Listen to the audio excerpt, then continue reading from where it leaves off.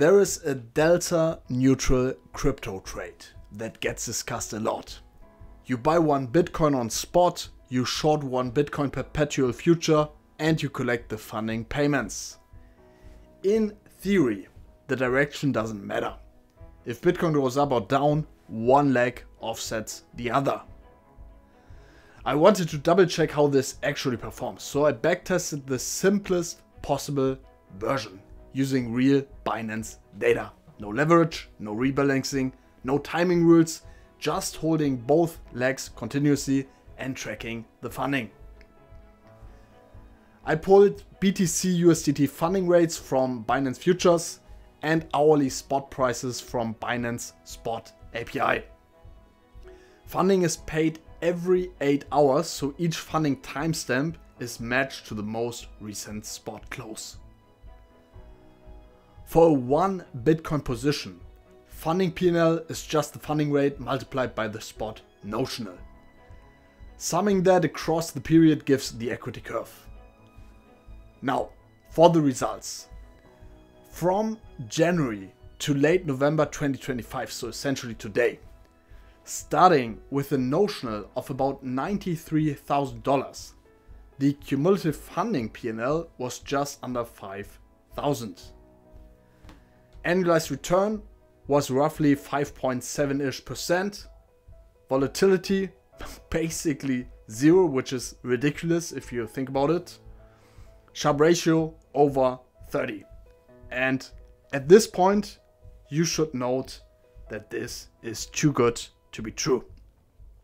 And to add on top of these ridiculous measurements, the maximum drawdown was close to 0. Now, on paper again, this looks incredible. But these results are not realistic at all. There is nothing like that. There is no free lunch, there is no free money. If you look at the funding series itself, it's noisy and often negative. There's nothing stable about it. The only reason the equity curves look so kind of smooth is because the model removes most real-world risk, which are essential. Just to give you an example, to name a few. It assumes perfect offsetting between spot and perpetual future. Even though the basis, which is the difference between futures and spot, moves all the time.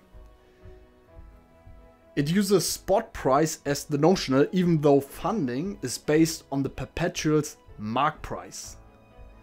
Obviously, it also ignores all trading costs, financing costs, and slippage, and it doesn't model margin requirements or liquidation risk.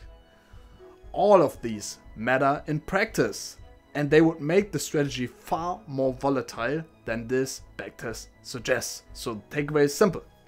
If you strip out the actual risk, the strategy looks almost risk-free, but that version isn't tradable. If you want me to run a full realistic version, this is going to be super interesting. This will include, for instance, perpetual OHLC data, so data on the future itself.